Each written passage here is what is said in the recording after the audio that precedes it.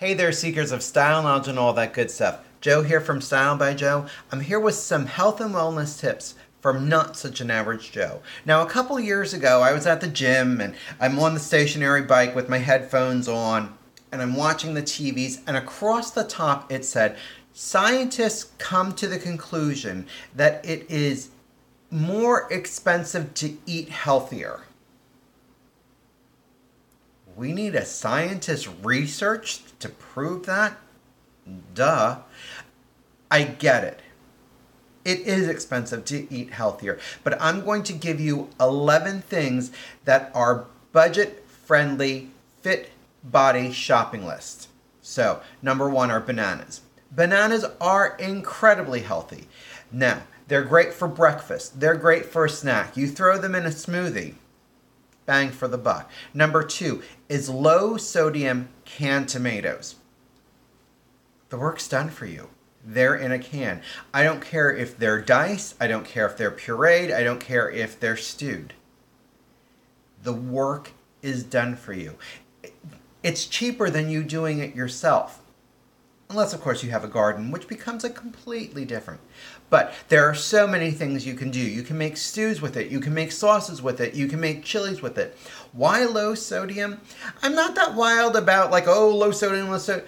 But when it comes to cooking, if you buy low sodium, you need a little bit more sodium in it, you add it yourself. You control what's going into it. 3, eggs.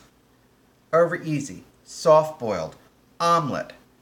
There's just so many things you can do. They're great for breakfast. They're great for lunch. They're great for dinner. They're a good snack. Bang for your buck. Number 4 is canned beans. Again, go with low sodium. You can add the salt in if it's not salty enough for you, but there's so many different things you can do in it. A black bean salsa. Get chickpeas. You make your own hummus. You can make a tangine. You can make a soup, a stew. Number 5 is frozen produce. It's frozen at the height of its flavor. They pick it peak season.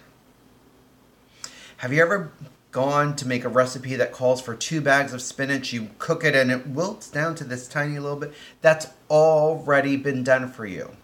Number 6 are your whole grains. I mean, again, so many different things you can do with that. Number 7 are ground meats. Beef, turkey, chicken, tacos, burgers. I mean, it's endless what you can do with them. Go for a low fat. You control what's going into it. Number 8 are herbs and spices. Again, they're picked at the peak of flavor. You can keep them for 6 months. A little bit longer, but everybody says 6 months. Number 9 are your root vegetables. I mean, you've seen me. I do roasted vegetables. Your potatoes, your sweet potatoes. The nutrients in them are so good. They're so inexpensive. Number 10, I know some of you are going to cringe, but sardines. I know. But you top them on pizza. You put them in sauce and it melts down. You serve them over salad. You serve them over pasta. Again, so many different things you can do it. And number 11, which is kind of a no-brainer, but really, seasonal fresh foods. The fruits and vegetables that are in season now are the ones that are going to be less expensive. The ones that they have to ship in from the warmer climates or wherever are going to be more expensive. Number 12, which is kind of a bonus, and it wasn't going to be featured, but number 12 for me is in the grocery store, in the farmers markets. I always go to where they have the less than fresh fruit and vegetables.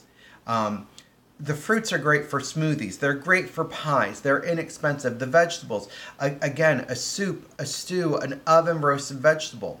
There's so many different things you can do with them.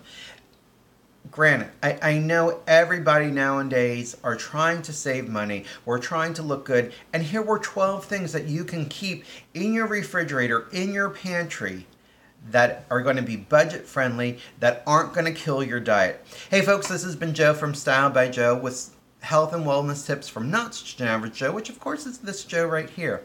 Folks, thank you so much for subscribing to my YouTube channel, Style by Joe. Style by Joe is also my Instagram. Style You by Joe is my Facebook and my Twitter and my Gmail. Please continue to share these videos with your friends because they deserve to be just as stylish and knowledgeable as you are. Folks, stay stylish and I'll talk to you soon.